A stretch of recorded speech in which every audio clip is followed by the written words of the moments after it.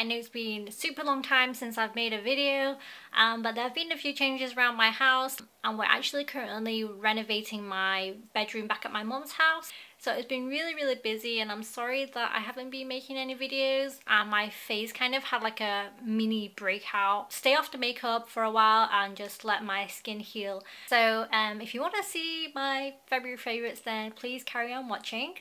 So aside from my mini breakout, my whole body has been going through different changes, and I've been going through a really dry phase.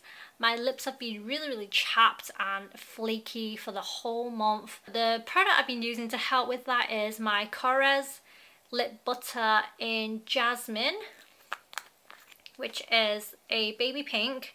It's slightly tinted, but it doesn't really show up that much, just a light pink haze on your lips. And the smell is absolutely amazing. I'm pretty sure you guys have seen me mention this product before, and it smells like sweets or candy, but it smells so nice, and I love putting this on.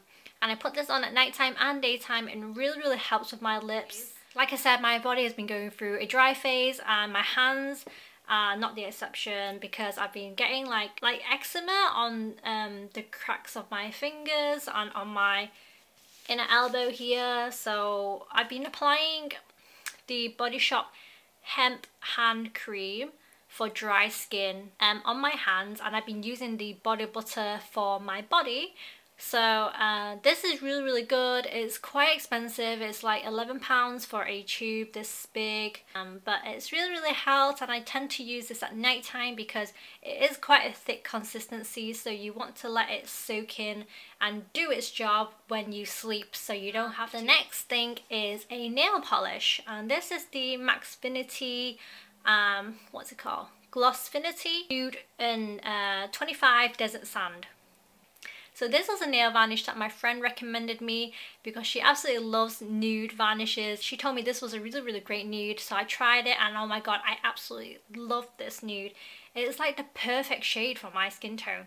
I don't have it on my nails at the moment, but I do have a picture of it I will put in right now so you can see what it looks like, and it just looks like I have a top coat on my nails because it's so natural and it's glossy at the same time. I've been loving it. I've been applying it as much as I can, but my nails have been going through a dry phase as well, and it's been cracking and chipping constantly, so I've kind of laid off the nail varnish for now and just let it kind of heal a bit.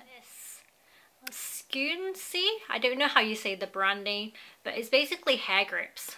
And there were 5, but I only have 2 left for some reason. They have like these plastic little nodules on the inside, if you can see here and here. They're made out of rubber, and they grip onto your hair so well. I took at my hair and it's still stuck like on my hair, literally. And with other normal grips, my hair would have fallen out already. I've been loving these because they're just super strong at holding my hair, and I think they're so convenient as well. You can just throw them in your bag and just put your hair up whenever you need to, or you just want to get it out of your face, and this is one of the best things ever.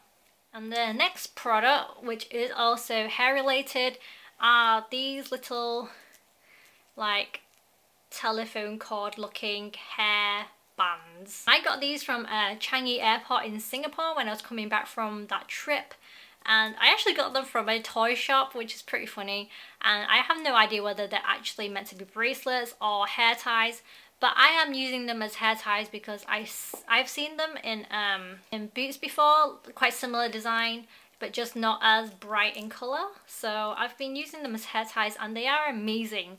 Literally, they just stay put. What I usually do is I just tie it twice, and then I put it into a bun like this, and whenever I just move my hair, it just stays put, like it doesn't move. I'm currently using this orange one only because I think these two are a bit too bright for my daily use. So yes, been loving these. I think you can get these from Claire's Accessories or Boots, like I said. The first one is actually my Sleek Brow Kit, and I've got it in the shade Dark. And inside it's got the wax side, the powder side, and then 2 little brushes, which I do use every single day because I find them to be really convenient. even though it's in the shade dark. I think it's kind of like a medium chocolate brown. So it suits my hair color really, really well, and it looks very natural. It's not too harsh or bold. So I've been loving this. I've been using it every single day. Skin Food Mushroom BB Cream. So my face has just been really dull and colourless. So I thought I would, you know, go back to BB creams and try this one out again since I found it again recently. And the only reason that I didn't use it in the past was because it had too much of a pink undertone. But I think that it actually suits me really well now. Now that my undertone has changed, it's more of a yellow undertone now. I think it actually suits it a bit more. It is a peach toned BB cream, and if I just smooth it, it's really, really smooth, and the consistency is quite thick, so it does give a very good coverage. It does definitely have like a peachy undertone, and it just gives my face a bit more colour.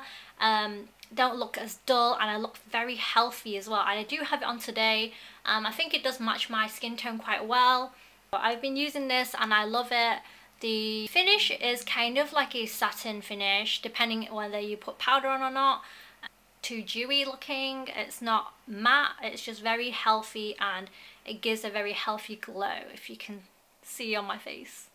So the next product is my mascara that I've got on today, and I have reviewed it recently, so I'm pretty sure you guys have seen the video already.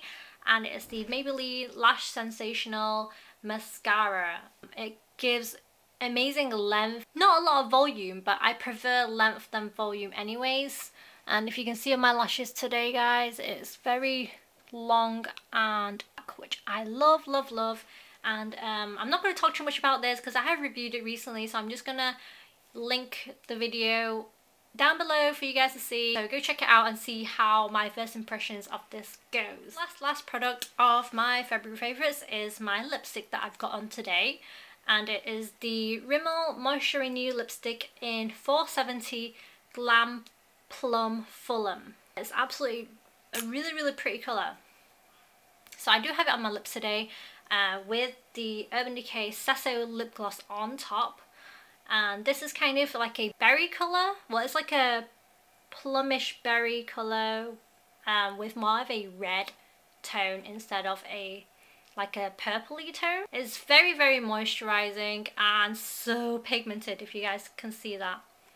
So it's definitely really hydrating. You can see like the moisture in the actual lipstick, and it has great colour payoff. But you have to be quite careful when you apply this because it's kind of like a slippery kind of texture. So when you apply it, it can, you know, easily smudge. I would recommend you guys to apply this with a lip brush for more precision and accuracy. It can go on quite strong at one area and then kind of light at other areas. So what I usually do is I just put this on around the center of my lips, and then I use my fingers to actually blend it out and then finish the rest of my lips with my finger. Yes, this has been a really, really great colour for me for the past month because I have been going for the minimal makeup look like today. Loving this combination at the moment. But yes, that is my last favourite for this month, guys, and I hope you enjoyed this video. I hope you guys had an amazing February, and let me know what your favourites are in the comments below, and I'll speak to you guys in my next video. Bye!